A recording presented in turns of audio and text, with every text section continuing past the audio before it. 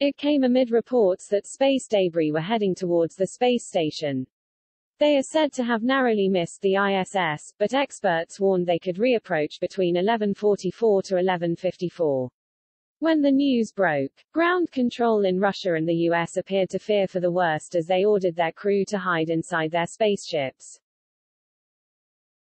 A flight controller in Houston said during a live stream on NASA's website that the ISS crews, consisting of Russians and Americans, fled to docked spaceships to camp out from the crash.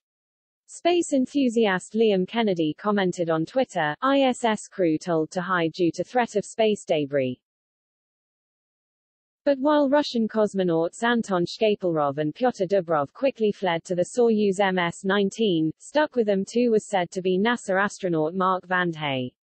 The rest of the U.S. crew, including Raja Chari, Thomas Marshburn, Kayla Barron and Germany's Matthias Maurer fled to the Crew Dragon spacecraft.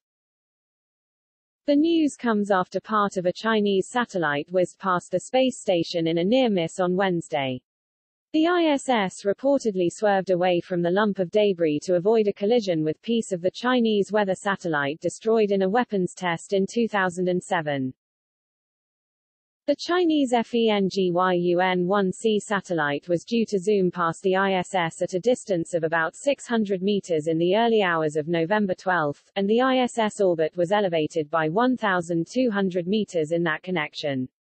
This did not catch the crew completely off guard, as they were given 2 days to prepare for the collision, but today the alarm was sounded too late and astronauts were forced to take emergency measures. Ian Benekin posted on Twitter, next space debris cloud TCA, time of closest approach, will be between 11:44 and 11:54 Coordinated Universal Time. The hatches to all radial modules stay closed for today and will only be opened on request between the TCAs. Roscosmos, the Russian state organization responsible for spaceflights, said, the guidelines say that the crew should stay on a ship at the approaching moment in the event of the ISS approach by a potentially dangerous object.